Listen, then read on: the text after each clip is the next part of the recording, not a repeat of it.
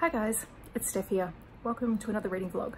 And this one is a little bit different because I asked Heather from a.k.a. Booktubers to recommend me some books that she thought I should read. And this stemmed from a conversation that we had when we did the live stream on her channel. I'll leave that linked on the screen for you guys. And we're talking about our firsts in romance. So we were talking about different genres and books that we'd read. So from that live stream, I'd written down one of the books that I wanted to read that she'd recommended, which was Fury by Lauren Donna. And then I sent her a message and just said, what else do you want me to read? So she's given me a list of some contemporary books as well as some paranormal romance books, which I'm very excited about. All in all, I've got about 8 recommendations total. So I can't put them all into one vlog, but I'm possibly going to break this into 2 parts. So the contemporary recommendations that she gave me included Little Dove by Layla Frost, which I've heard her talk about a lot, The Hookup by Kristen Ashley, and The Fixer by Jessica Gaziella.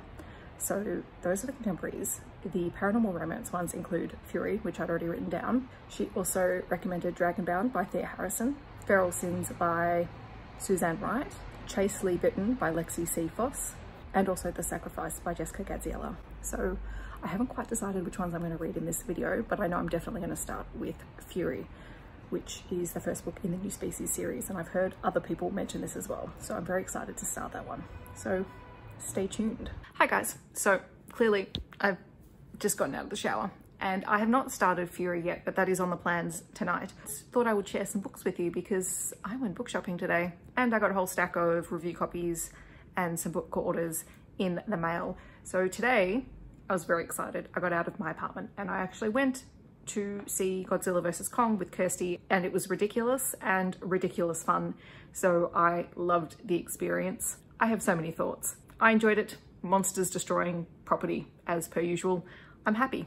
But after that, Kirsty and I went to Dimmicks, and there's nothing like shopping with another book lover because no one bats an eyelid when you just start pulling books off the shelf and piling them up in your hands as you walk an entire circuit of a bookstore and walk away with books. Because I knew that we were planning on going into the bookstore, I'd already thought about picking up a copy of Act Your Age Eve Brown as a physical copy because I loved this book. I don't have the other 2 books in the series, but this was my favorite, so I want to put this one on my shelf. We have The Outlaws, Scarlet and Brown by Jonathan Stroud, which I have no idea what it's about. I just picked it up because it's Jonathan Stroud and he wrote Lockwood & Co. and I'm a fangirl of that, so we're going to give this one a shot. And then there was Ariadne by Jennifer Saint, which I now do vaguely remember hearing about a while ago, but I saw it on the shelf and it's very pretty. It's been a while since I read a book about Greek myths, so this one's going to get read soon. Also, my order of Second First Impressions by Sally Thorne turned up, and it is a signed copy, which is very exciting. So I was glad to find that one. And then I have a whole stack of review copies. The first one from Alan Unwin being The Way of the Agozi by Sebastian D. Castell. This is a prequel to the Spellslinger series. And then from Scholastic, I received 1 middle grade book and 2 picture books. So there is 200 Minutes of Mystery by Jack Heath. These are 10 short stories, each one designed to be read in 20 minutes. And they have a countdown, a bit like the style of 24, where you've got the countdown clock. So you've actually got the times on the side, which is really cool. And then the 2 picture books include The Gentle Genius of Trees by Philip Bunting, which is sort of a gorgeous illustrated nonfiction book. And I have to move the camera back a little bit because then I also have Move That Mountain by Kate and Joel Temple and illustrated by Terry Rose Baton. This is a story that can be read all the way through one way, and then you flip it over and you read the same story backwards and it tells a different story. I haven't read it yet, but I'm really excited to. So I'm going to put these away. I'm going to have some dinner. I'm going to watch Falcon and the Winter Soldier, and then I'm going to start Fury. I'm supposed to be reading, but I'm currently having to, talk things through about episode 4 of Falcon and the Winter Soldier because, oh my God, what just happened?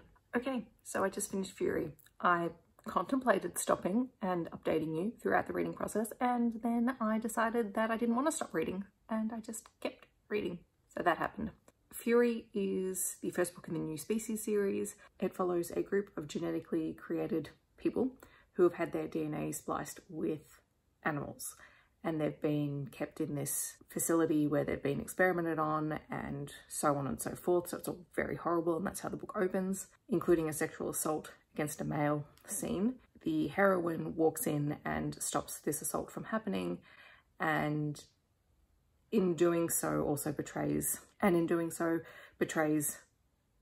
New Species man that she's saving but she does it because she is trying to get out information about what is being done with these experiments. She is able to help the authorities to track down these facilities and release all of the new species people. And that's sort of like the opening chapter. Then we continue, and Ellie, who was the nurse who'd gone in to help Fury, ended up working for the group that is now providing a safe place for the new species individuals to live.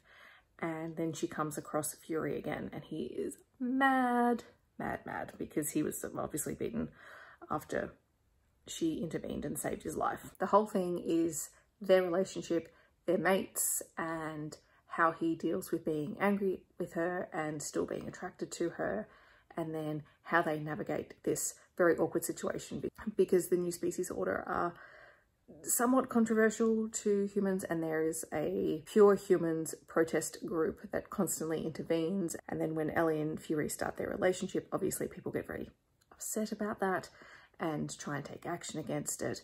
So it's all very dramatic, and it was great. Did I buy the second book for my Kindle?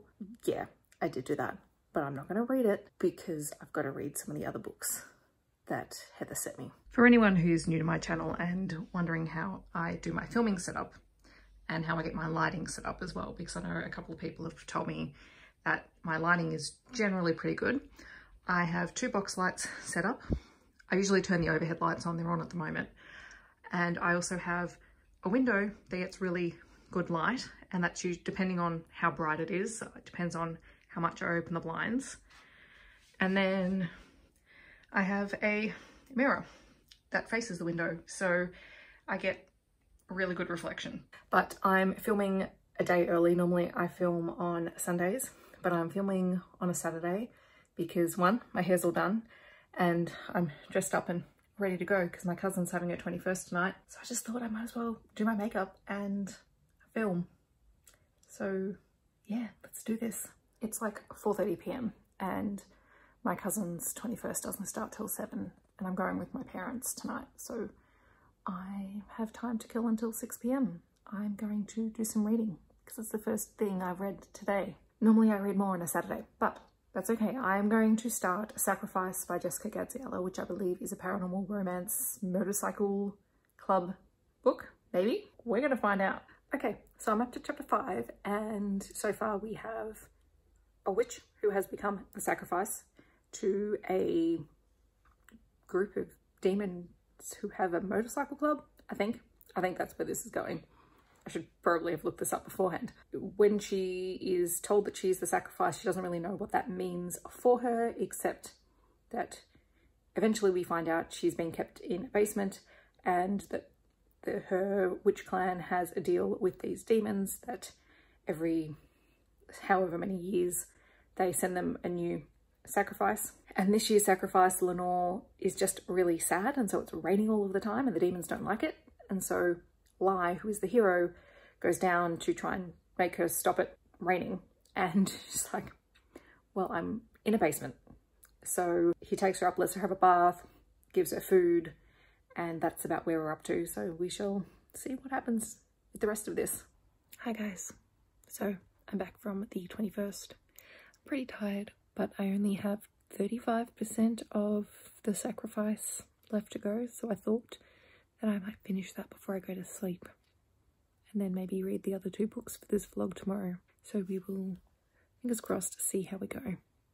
This is a very weird angle, and I'm speaking very quietly. I don't know why. There's no one else here. And now there's a hair on my face. Right, let's get to reading. So we're back with this weird, awkward angle. And I finished The Sacrifice, and that was a whole lot of fun for a random paranormal romance motorcycle story. So I really enjoyed that. So we eventually got to Lenore and Lai having their favourite mates situation, and there are shifters in the book. I'm very curious about Minos and Dale, and I might continue this one as well. I don't know. We'll see how I go. But for now, I am going to go to bed because I am very tired. So I will check in with you guys when I pick up the next book for this vlog. Good morning, guys. It is 8:30 a.m. and I'm going to go for a walk while it's not raining. So the sun's just come out. It's been pouring with rain all morning. So I'm going to go for a walk, but then today is a couch day and I'm going to keep reading books. Okay, so I am nearly 60% of the way through The Fixer, and damn you, Heather, now I've got another series to read, for goodness sake. So this one is by Jessica Gadziella. It's the first book in the professional series. Hold on, let's sit up. I'm sitting in a different spot to normal. And it's about Avon, who is being stalked at the beginning of the book, and she's very concerned that it's going to escalate. And so she ends up trying to find people who could help her because the cops have been no help. And so she ends up stumbling across this guy called The Fixer, and she calls his office and are basically told they don't take her kind of jobs, but they'll give her name to Quentin when he returns to work. She goes off to the local motorcycle club, she buys a gun, and then the guy gets into her house that night and things happen, and she needs The Fixer to come and fix the situation. And it's great. This is the kind of romantic suspense type action romance book that I like. And now I have to read all of them because I like all of the other side characters, especially Kai.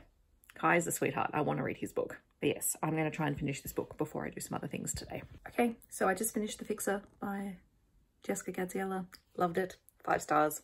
We'll be continuing the rest of the series at some point when I don't have 15 billion other things to read, but it's on my list because that book, that's the kind of book that I like. I have jobs to go and do, but then I'm going to read the last book for this vlog when I get back, which I haven't decided what I'm going to read yet. I'll let you know when I decide. So I'm making myself film a video, which is how I organize my Kindle. So everything's set up, kitchen's a mess, table's a mess, there's laundry everywhere.